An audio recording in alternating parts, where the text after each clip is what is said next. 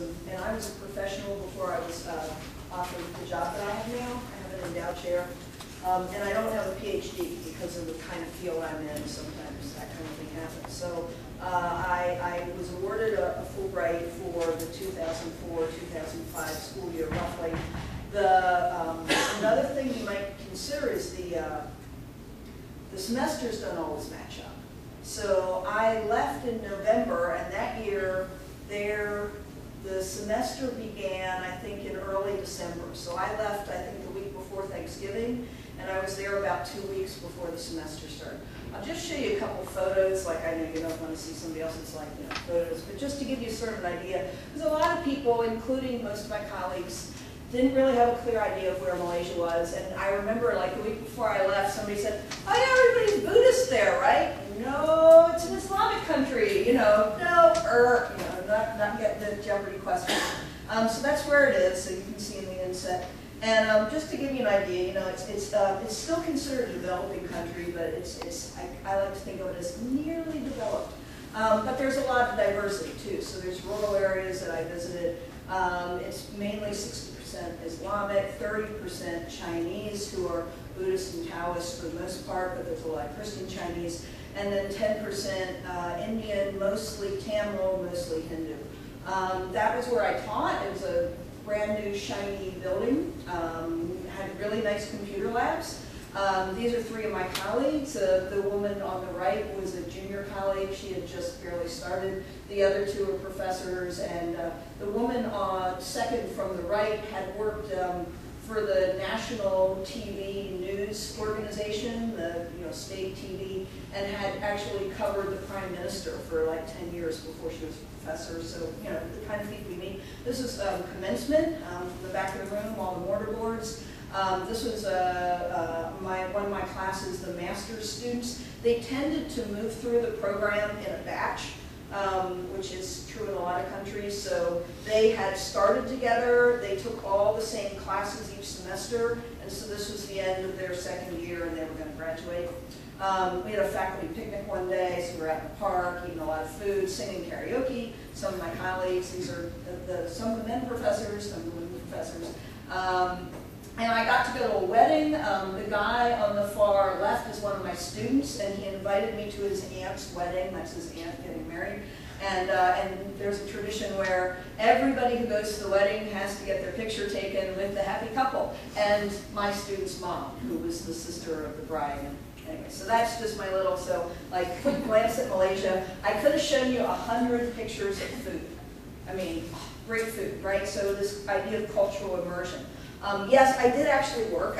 I taught 2 graduate classes. The graduate classes were given entirely in English. The whole program was given in English for the graduate students. Undergrads were taught in a mixture of Bahasa Malay and Bahasa Melayu, and English, mostly Bahasa. But the graduate students' classes were given 100% in English, and all their work was expected to be done in English. Mainly the program wanted somebody to teach. My award was called Teaching Research, right? So I made a proposal that was primarily about research, but it turned out I didn't have that much time for research. On the other hand, having tenure and having a PhD, that didn't matter to me at all. But I would say, if you're getting a teaching research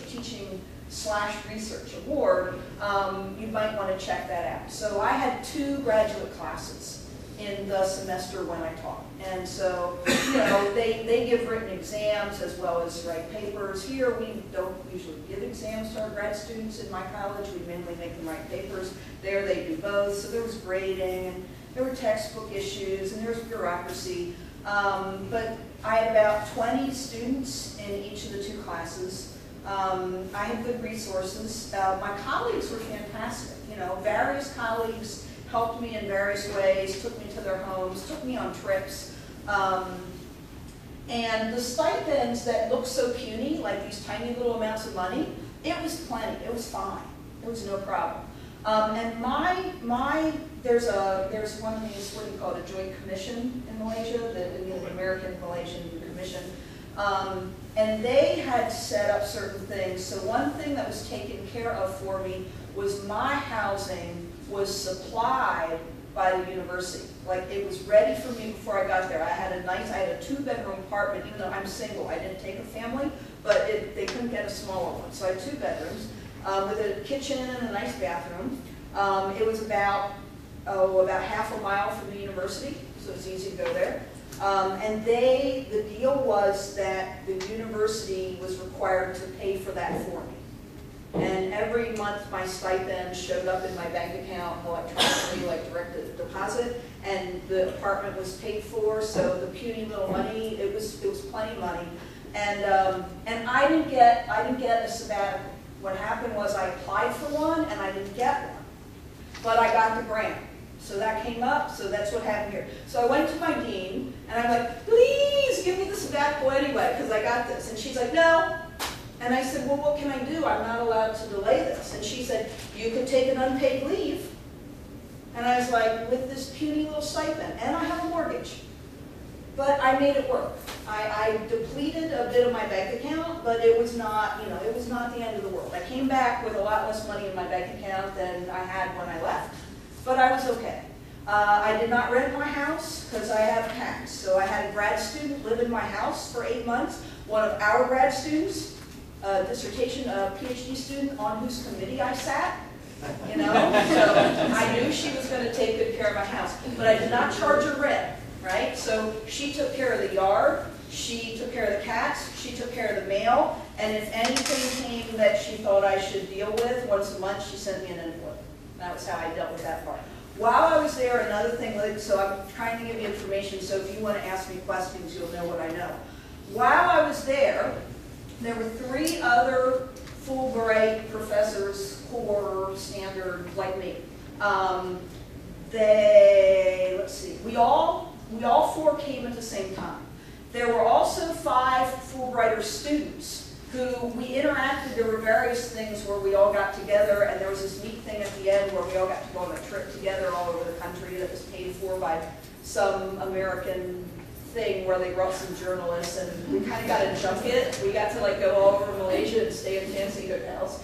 Yeah, and there was extra bonus travel money that I found out from the Malaysian American Commission guy who ran that.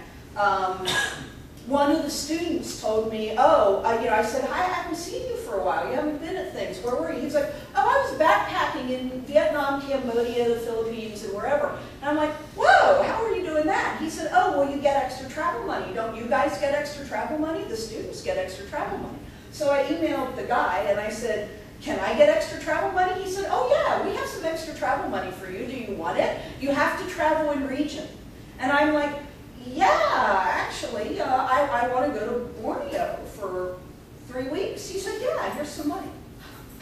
And so after school ended, after final exams were graded and everything, I got this extra little pot of money. So I was actually only supposed to stay 7 months, but I got this extra money, and I went to Borneo and hung out in the jungle for 3 weeks and traveled actually the whole length and breadth of Borneo. And when I came back, my colleagues were like, you've been to places now that we've never been to. Right? So my colleagues are friendly, and then the other thing I'd like to mention about as far as a cultural experience, it's really neat to live in a place that's completely different from where you come from. And I had never done that before. I traveled a bit. I had been to Malaysia twice before. For work, only 2 weeks each time. So I've sort of seen the country a little. I don't speak Bahasa, although I now have a big vocabulary of Bahasa, but no grammar, unfortunately. But point at things and ask them. But while you're traveling around, while you're living your life, going to the supermarket, all that kind of thing, it is fantastic to people, and plus you stick out like a sore thumb if you're another race, which I was, right? So everybody's always asking where you're from. And Malaysia's a country, I recommended it to the woman sitting behind me because they get lots of British people and lots of Australian people there, but they don't get a lot of Americans. So you're like this exotic foreign animal. And when you say, I'm from the US, people are like, oh, and I was there in 2004 and 2005. So I heard a lot about our president. But nobody was ever mean about me or even the country. The people were awfully mean about our former president. But they wanted to have a discussion. And it was really cool. So like some woman in the grocery store would be saying, "What's wrong with your president?" And I'd say, "I don't know, you know, he has these." Anyway, you'd have this conversation, and in the end, you know, you could tell that we liked each other. And that would happen every day. That would happen like at the McDonald's. Yes, I ate at McDonald's. Anyway, and with my students' parents, with, you know, people, like I say, people take you home for dinner all the time. So you get a lot of interaction. I think one of the great things about having a teaching appointment too is because you're seeing these students all the time and you're this exotic foreign animal to them, they like to take you home. They like to take you to their auntie's wedding. They like to pick your brain. They like to show you off. They like to introduce you to people. So, and I'm not that social. I might sound really friendly, but I'm not a big social butterfly. But people take you around and do stuff with you. So that was part of what made it a great experience, and I'm finally eligible. You have to wait 5 years after you've come back from one to apply for your final second one. So I'm applying for my second one this year. I haven't picked my country yet, but I can't wait to go again. So that was my experience, and I'd be happy to ask any kinds. And I know a lot. One of the 3 other Fullbright professors who was there was one man who brought his wife and their 2 sons, who were like this big, and they put them in school and everything because it was a school year. The other 2 professors were men who brought their wives, but they didn't have kids with them. And I had a bunch of interaction with the students too. So if you have questions about those things, I could possibly answer, you know, more than just for myself. And I'd be happy, also, if you wanted to know anything about Malaysia, I'm happy to answer anything about that. Yeah? Yeah, so you're lecturing in English, and Yeah. how well do the students understand? Oh, that ranged widely Yeah. in the room. Yeah. Some of the students were insanely fluent, like shockingly fluent, and they'd never been out of the country. I had one student, and I think it was because she was addicted to American TV and movies. She was the most fluent Malaysian I met, I think, and she was like, you know, 22. And then there were people who could barely understand, and I had one student who I actually went and talked to my colleagues about, because they give them an English proficiency exam before they admit them to the master's program, because the master's program is all in English. And I'm like, what is up with this student? I mean, you tested her? Are you kidding me? She can't even read the book. And they said, oh, we're not really sure how that happened. And they asked around, they said, who did the interview with her? And I said, well, she speaks all right, but she can't read. She doesn't have enough vocabulary. And so, you know, they kind of like acted embarrassed. And they did tell me that she would be coming back. Like she did, she was in her first semester, so she didn't come back for the second semester. So that was the extreme other end. And when people, I mean, they know this. When one of the Malaysians is teaching the master's students and the student has difficulty in English, of course they can lapse into Bahasa and explain something, and I couldn't. But they were aware, like that student, they didn't let her stay. So you're fine. And like other students too, if a student's really confused, you could ask like the film fanatic, I could ask her to translate. Oh, and sometimes I had them have discussions about the readings in groups together, and I said, speak in Bahasa. Go ahead, you know, you speak, and then when your groups are done, then we'll talk in English. And those were always really lively, and in fact, that was really strange to them, and they really liked it a lot. And the first time I did that, one of the guys who was a professional journalist at a newspaper, so an older, you know, mature working person, some of the students are just fresh out of undergrad, and some are mature and older and everything. And he looked up and he said, is this how you teach in America? I'm like, well, not always. But they really liked that. They thought that was neat to have small group discussions. Sorry, that's a long answer. Any other questions? Yeah. Did you teach a course that you had already taught in your UF?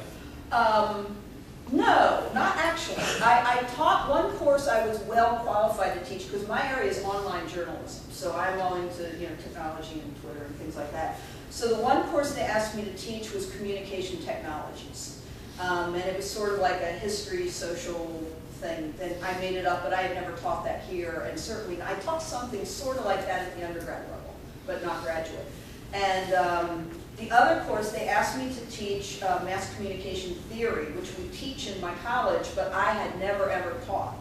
And I had it in my master's program, so I dug up a book and managed, yeah, but I did have a new prep because, and also the associate dean, I feel like he tried to pull a fast one on me right before I got there. He said, oh, we'd like you to teach 3 courses in our master's program. And I just wrote back and acted dumb, and I said, no, the Fullbright people told me I was only teaching 2 because I only teach 2 here. And that was the last I heard about 3. So, yeah, I don't know, but that worked out fine. Any other questions? No? Thank you. And if I'm not mistaken, when you applied for this, it was on paper? No, it was this. It was 5 years ago. It was online. Okay. Oh, That's about the time that we were. I have one application story, though, that another thing, because a lot of people asked about the competitiveness, right? So I knew I wanted Malaysia because I had visited there, and their press system is very interesting to me because they have entirely different laws for online. They have for broadcast and print, and that's what really my interest area. And so I filled out the application, and it's a quite long application, and time and so forth. And we have a big conference in August, and I wasn't quite